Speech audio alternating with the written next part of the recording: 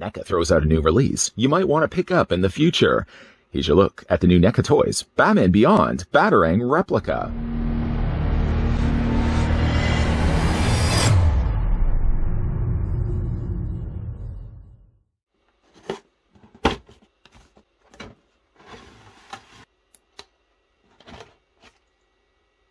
This full-size prop replica of the Batarang comes from the Batman Beyond animated series.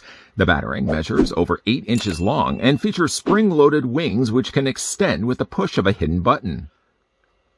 For those curious, the specs on this future Bat Tech, I've got myself not so futuristic of a tape measure in my hand. We're going to measure things off. Now, the Batarang already known is 8 inches from edge to edge. I did say that at the beginning of this video, but the length of it actually isn't as long as it is wide. Sounds like a bit of a riddle. Not really. I mean, it's not as long as it is wide. While I'm doing this, though, I'd like to thank the folks over at NECA that did provide the sample of the Batarang that we can have a look at in this video. Just to confirm things, from edge to edge of the Batarang, at least extended out like this, because it does compact as well. You're looking at the Batarang, yes, being 8 inches wide. I'm going to spin that around. You're looking at the Batarang being about 20 centimeters long. Well, again, from here to here. But just to measure it from the end to end, the tip of the one end of the Batarang to the other tip, you're looking at the Batarang only being about 7 inches. So it loses a little less than an inch. And to spin that around to show you at least again in centimeters, you're looking at the Batarang being 18 centimeters long. The Batman Beyond Batarang isn't in fact the first Batarang we've gotten from NECA. In fact, to slide this one over, contained inside of its display stand, we can bring in the 1989 Michael Keaton Batarang, which also uses the same type of vacuum-formed plastic stand. We're going to talk a little more about that in a second. Size-wise, though, Michael Keaton's Batarang is quite a lot smaller, though, than Terry McGinnis's. I'll do more comparisons of that in a second, but just to drag it over so you can see, like from the tip to the tip of Michael Keaton's Batarang goes, if far enough down, it goes only to about the same width. So it would only be about like 8 inches or so from edge to edge, but it is certainly a lot smaller. And like I said, this one does fold up as well. Going to put that back into its display stand tray. And another replica we can also bring in as well is the Batman Animated Series grapple gun. Now, there was also, in fact, the Michael Keaton grapple gun as well. I just didn't simply bring it in because these were two from the animated series, and of course I did want to compare the two Batarangs. I still absolutely love this one. I have taken the time since reviewing this to remove the batteries. I'm always a big worrisome person, believing that the batteries are eventually going to leak in these replicas. Eventually they always go back in if my friends want to see how they work. But I mean, scale-wise, this would be a 1-to-1 scale prop replica of, again, the Batman Animated Series grapple gun. And then again, this would be a 1-to-1 scale of Terry McGinnis's Batarang. Perfect for having on display and perfect for also cosplaying if you're one that likes to dress around as the Cape Crusader, whatever time frame he's from. Unlike the grapple guns, the Batarangs at least come included with a display stand, although it's really less a display stand as it is a vacuum-formed tray. The Batarang sits inside of that the same way, really. Again, I'm just going to slide this one over and bring back in the Michael Keaton one. Both are made of the same vacuum-formed plastic. I did discuss this, actually, when we had a look at the 1989 Batarang, that once again, it's just a vacuum-formed plastic. The plastic seems actually just a little bit thicker than food takeaway trays, if you're ever getting takeout. They have embossed, of course, or sunken in the Batman logo here. Not painted, unfortunately, though. And Terry McGinnis's would be exactly the same. Let's go ahead and remove this right now from its tray. I'm actually just going to put the Batarang to the side. It is, once again, the same material. So to flip this around, you can see it like it's a very hollow vacuum-formed plastic. They did actually put the Terry McGinnis Batman Beyond logo, though, at least onto the top. But once again, I think painting this would have at least just made this a little bit more jazzed up. I do appreciate at least the fact that in both the cases they include, well, not so much display stands. It's a more closer representation of a display stand for the 1989 Batarang. But with Terry McGinnis's, you're actually getting just more so a tray. Still wish that at some point what they could have also done, too, is included like a little, I think I even had mentioned this in the 1989 Batarang, but sort of a half circle that's a little slot or indentation into the top where the Batarang could have easily, comfortably sat inside of that, and you could have had it free floating. I've been trying to devise something I could make as an alternative, even just taking a little bit of, I don't know, like Play-Doh or something along those lines that I can actually harden and put a little slit in the top. I would probably have to find a little bit more polished of a presentation later on, but at least something that you could actually take the Batarang and have it upright like this.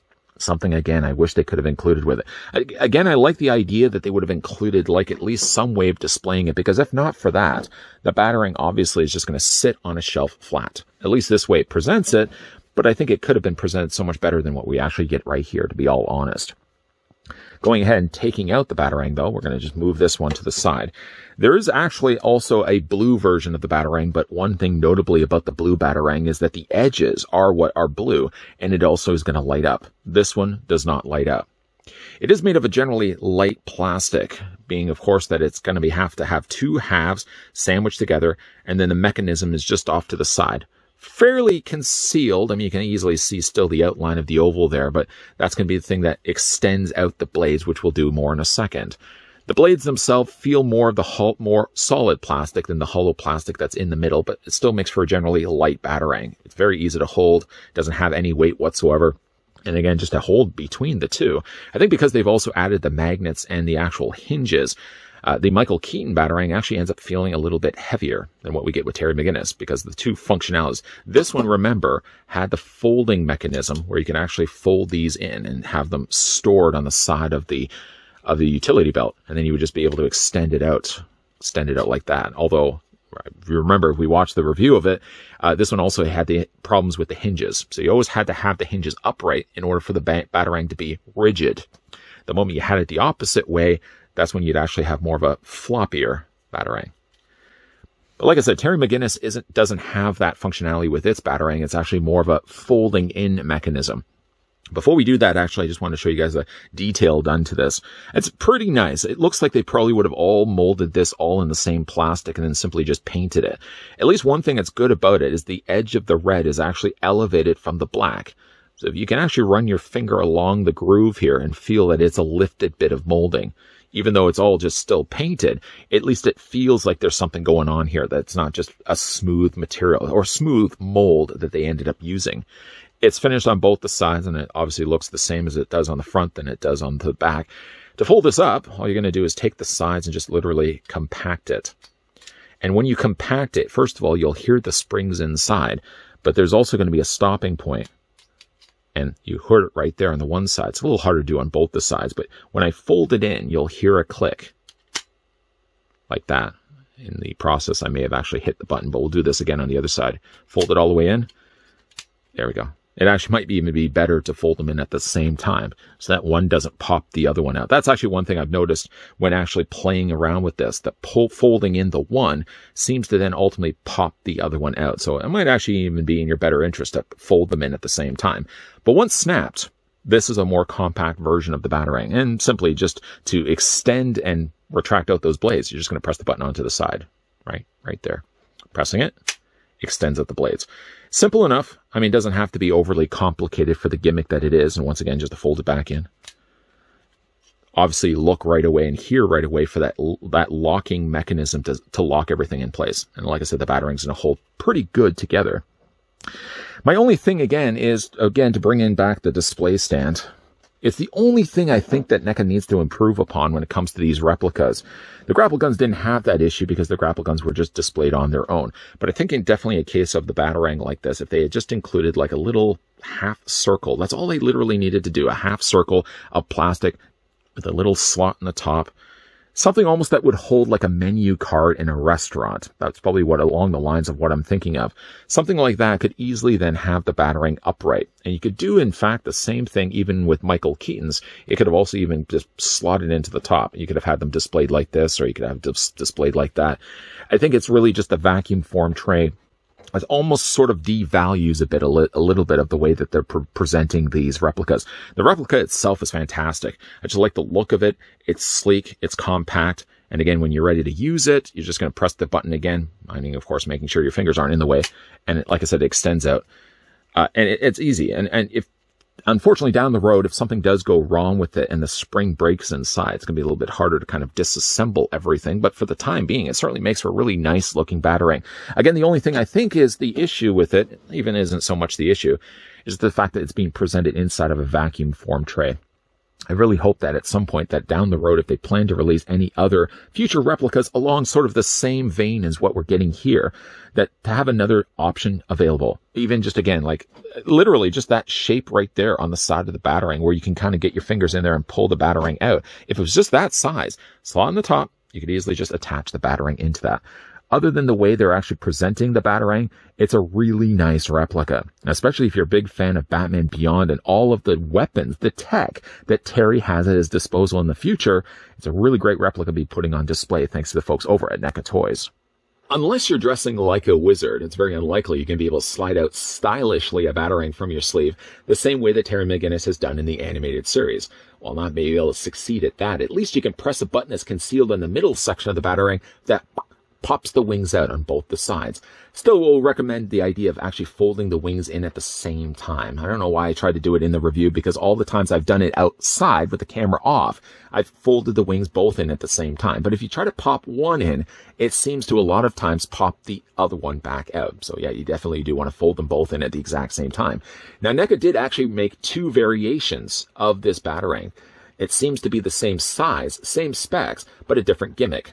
The more traditional black and red one that we looked at in this review, my favorite, I think, of the two, has the folding out wings. The blue variation of that swaps the red out for the blue, and instead of having a feature of having the wings popping out, I think it swaps it out instead for a strip of LED lights that are inside the edges of the wings, so it actually does light up. I think still between the two, I prefer the more traditional look of the Batarang. This is the one he always has in the series anyways, the more black with the red on the edge.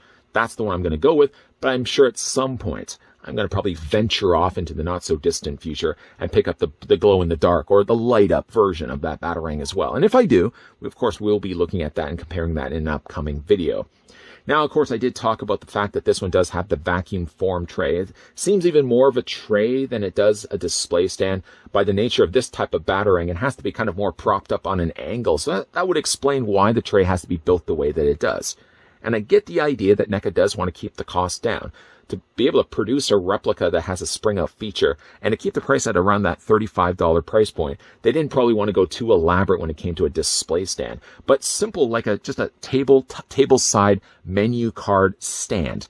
A little half circle with a slot in the top. How many times are we going to keep talking about the half circle with the slot in the top? But that's really all it would have needed to be. Include that with these maybe for future releases, that you simply just attach the... I don't know how stable it would be. I mean, granted, it's so easy for me to throw out suggestions like that. Maybe it wouldn't be stable. Maybe it would fall forward. Maybe it would have to be a bigger display stand. Maybe it would have to involve more tooling. Maybe it would also involved making it a more expensive replica. Still, for what it is, not including the tray or display stand that these replicas have come included with, I'm really, really happy with how this Batarang turned out. It looks like it does in the series. And yeah, I'm probably going to, at some point, get that light-up version of the Batarang, even though it's blue instead of red. I still like the look and the shape of it. I think NECA has done a really good job on this. What do you guys think of the Batarang from Batman Beyond? Let me know down below in the comment section. Weigh in your thoughts of what you guys think. And again, a big thank you to the folks over at NECA that did provide the sample of the Batman Beyond Batarang replica. If you enjoyed this video, hit it with a like. If you love the content that you guys are seeing and certainly want to stick around for more, make sure you hit the subscribe button down below and turn on the bell notification. Keep your peepers peeled, because while we have wrapped up the review for a Batarang replica, there's definitely going to be more NECA reviews coming your way. As always, thanks for watching. See you guys next time.